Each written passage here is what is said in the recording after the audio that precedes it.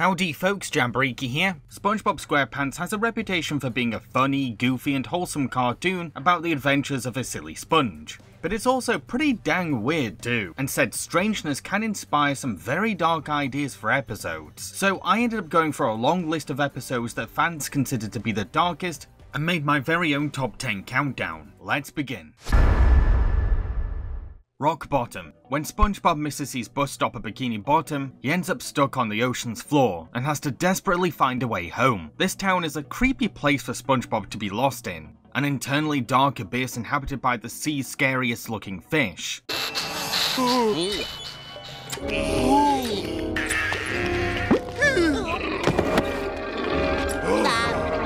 Everything here is alien to SpongeBob, and he struggles to speak the townspeople's language. When is the next bus to Bikini Bottom? What? The bus schedule, the next bus. I can't understand your accent. He can't just simply walk home, because the road back is at a drop angle. So Sponge has to rely on a bus service that keeps messing him around. Almost like the drivers want to see him stuck here. I'll only be gone a second.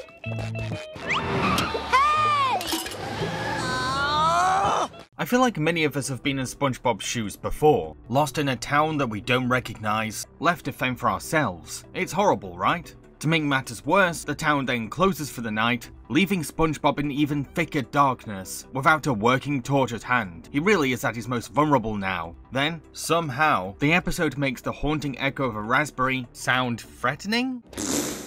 Running! Better start running! Running! Running! Sprinting! Yes! I just gotta keep sprinting! Sitting.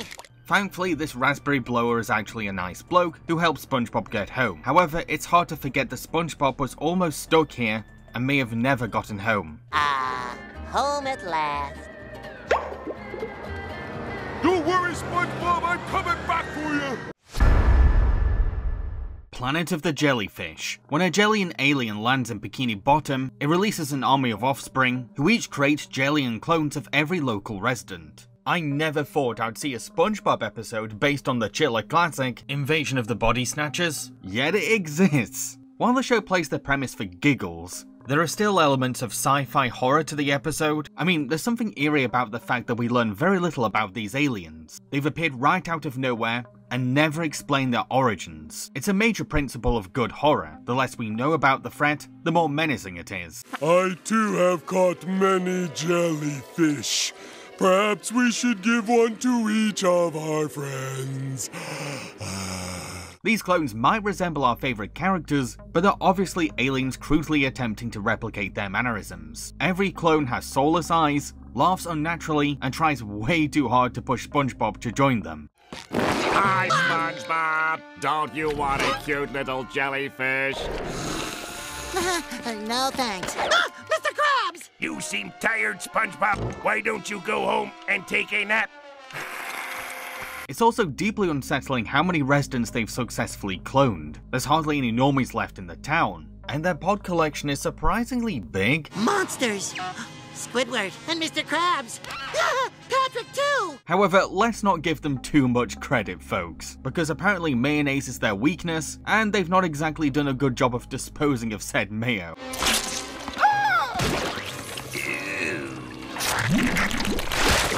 Planet of the Jellyfish sets out to parody an actual horror story, but in true dark SpongeBob episode fashion, it ends up being potential childhood trauma media.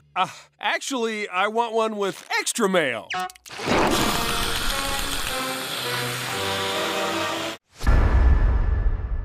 Krabby Patty Creature feature. When a pair of hipster customers ask for something new at the restaurant, Sandy reveals that she's cooked up the most scientifically perfect patty. But every customer who chows down on one of these patties transforms into a burger zombie. Now, the idea of burger zombies might seem silly, but everyone's mutations are quite disturbing to watch.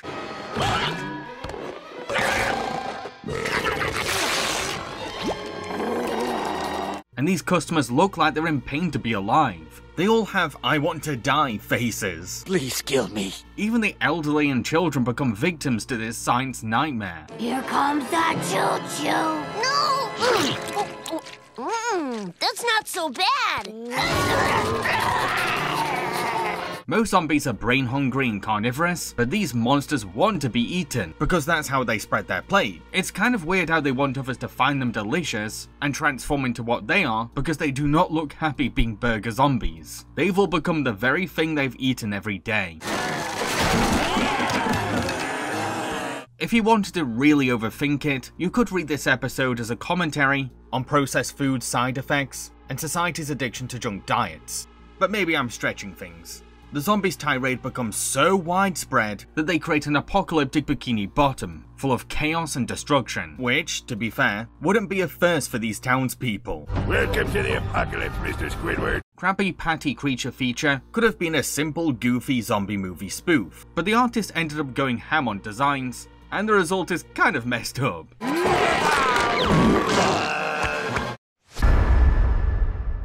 A pal for Gary. SpongeBob becomes very worried that his pet snail Gary feels lonely all day, so he impulsively buys a strange fluffy pet to be Gary's playmate. But this cute critter is really a terrifying monster who envies other pets. When Fluffy's bad side rears its ugly head, it's quite the shock, mainly because his jagged, sharp teeth are kind of horrifying when bared. It's no wonder this beast scares the hell out of poor Gary. Fluffy even evolves as the episode goes along, turning into this vicious thing that's so grotesquely designed that it doesn't look like it belongs in this show's universe. The whole episode centers on the joke that Gary's new pal is a monster, but it's never really funny. I can't laugh at a good boy like Gary cowering over something as scary as Fluffy.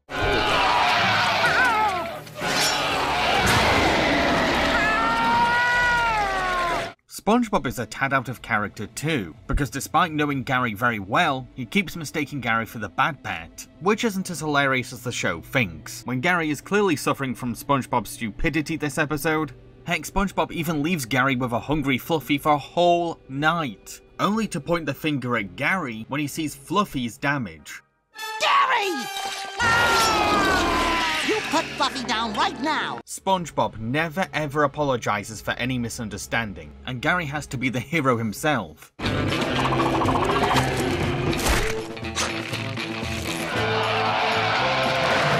So yeah, this is a really cruel episode of SpongeBob with a seriously unsettling villain of the week. Well, Gary, what do you have to say for yourself?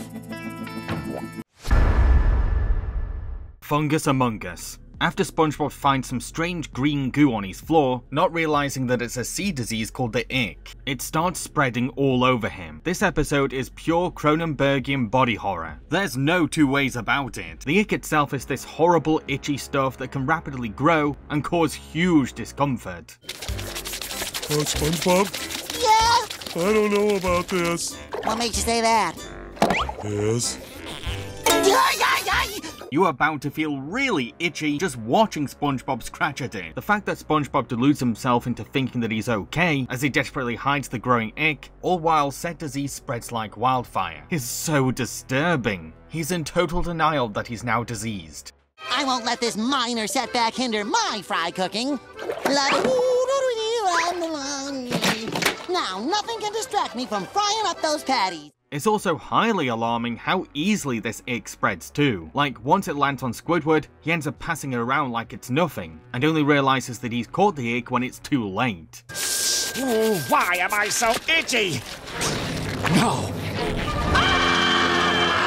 SpongeBob gave me the ick, and I gave it to all you people!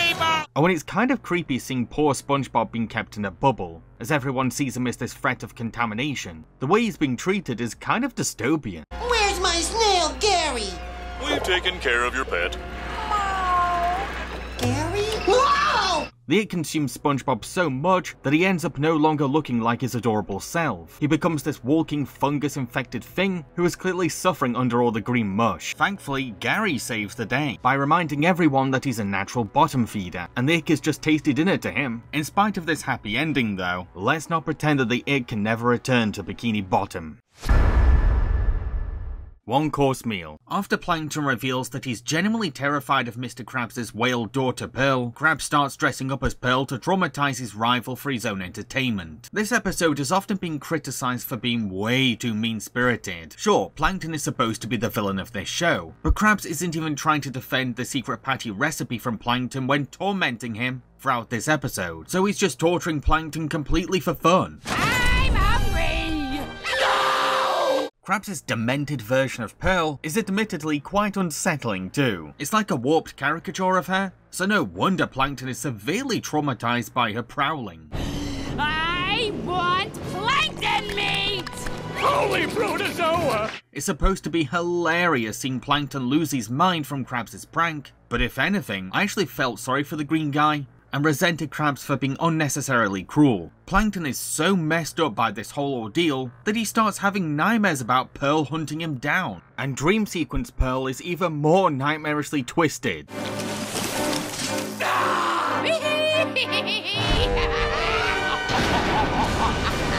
Things get even darker when Plankton officially gives up and announces that he's going to let a boat drive over him. Krabs has drained Plankton so much that he's decided to commit suicide, which Krabs actually celebrates. Really? He's a mess! Sure, SpongeBob eventually tells Plankton the truth, but even when Plankton is given the opportunity to get his own back, he's met with another whale attack prank. Because a hungry pot of whales just showed up for its early feeding.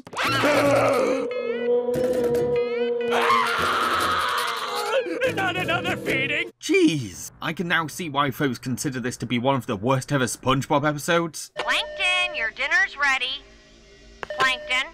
Plankton, do you hear me? Yes, I can hear you.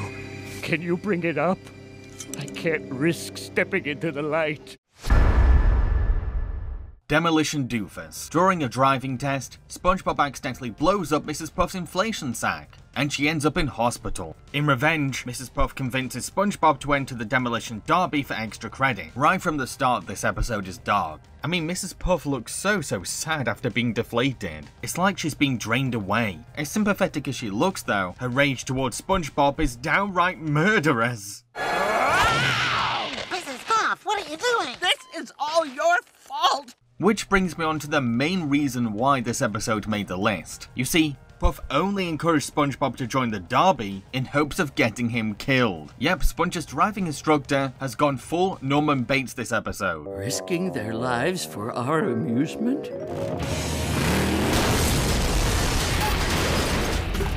I could finally be rid of SpongeBob. Forever! The other drivers at the derby make for very intimidating competition for SpongeBob, with one driver being lightly based on an iconic Twisted Metal character for good measure. We get a strong feeling that these guys are going to destroy little SpongeBob. Maybe we should give up now. At first, Mrs. Puff tries to be discreet about her intentions, but once the drivers fail to end Sponge's life, Mrs. Puff abandons any niceties and becomes 100% committed to seeing SpongeBob getting squished. Mrs. Puff, what should I... Why are you still alive? Put it in drive? She's pushed so far that she ends up resorting to entering the derby herself, to actively kill SpongeBob at her own wheel. The gloves are off now, and she could be tried for first degree if successful.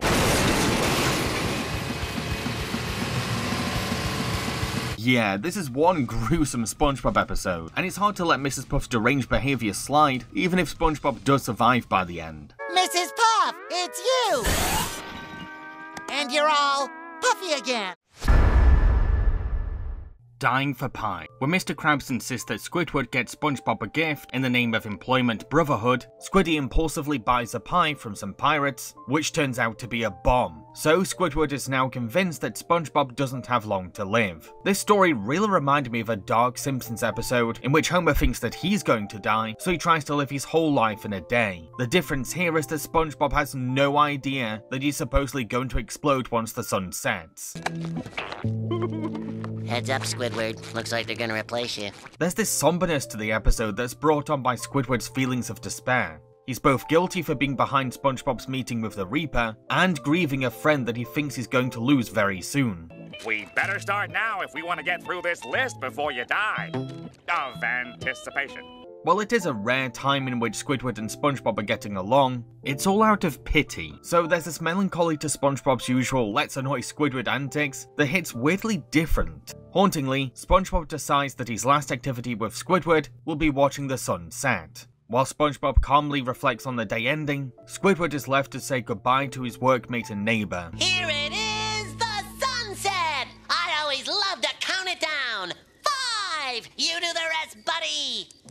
4, 3, 2, 1. When SpongeBob does explode, it's from behind a wall that Squidward built between them, so our imagination pictures something far more grisly. 2, 1. Of course, SpongeBob hasn't really died. It turns out that they never even ate the pie, which sure is a very funny punchline, but dang did this episode cruelly play with the audience's feelings. Well, at least I was able to make his last few hours meaningful. Are you happy now? When Squidward confesses that he's never had a happy memory before, SpongeBob promises to help him make one, but every attempt leads to misfortune for Squiddy. This is an infamously bad SpongeBob episode that leans way more to being sad than funny. Wake me when I'm dead.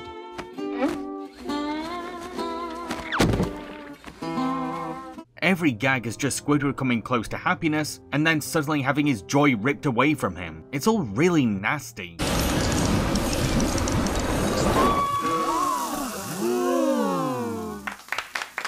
And now he's melted it. Squidward gets so sick of his failed tries at finding a happy memory that he just surrenders to his sadness, and we get a series of very tasteless suicide attempt jokes. I can't seem to get happy. Maybe this will help. At first, SpongeBob seems to be helping Squidward in good faith, but once Squiddy goes into a depression, SpongeBob continues to obsess over giving his neighbor a happy moment. Instead of consoling Squiddy during a dark time and validating his feelings, SpongeBob goes to extreme measures to force his friend to be happy, by hosting a party for Squidward where all the guests are papier-mâché SpongeBobs, only for Squidward to realize that destroying effigies of his annoying co-worker is the first time he's felt any real happiness, which is concerning, disturbing, and kind of pitiful. I feel wonderful! Squidward has always been a jaded and cynical character, but this episode takes us into the dark abyss of his woes and torment, making for a poor taste SpongeBob episode that leaves behind a very sour flavor. Time to face facts. I'll never have a happiest memory. Before I reveal my number 1 pick, please know that I've made many other videos on darkest cartoon episodes on my channel, so please go check them out when you can. Thank you. Nasty Patty. When SpongeBob and Mr. Krabs mistake their health inspector for a scam artist, they try to trick him into eating a rancid patty. Before the inspector can take a bite though, he accidentally swallows a fly and slips himself into unconsciousness. Sponge and Krabs think that they've just killed a man, so they try to dispose of the body. It's kind of wild that this episode even exists. It's a kid's cartoon about our heroes thinking that they're murderers and doing whatever they can to hide the physical evidence. We're all in agreement that that's weird, right? Gross germs, it's all icky and corpsey. Sure, the reality is that the health inspector is just conked out, but Sponge and Krabs don't know that, and we get to see how they really would react if they accidentally killed someone. This is their natural response. The episode is very tense and suspenseful, mainly because neither character has disposed of a body before. Their clumsy criminal work is made even more nail-biting once they bump into the police. All set! You okay there, little fella?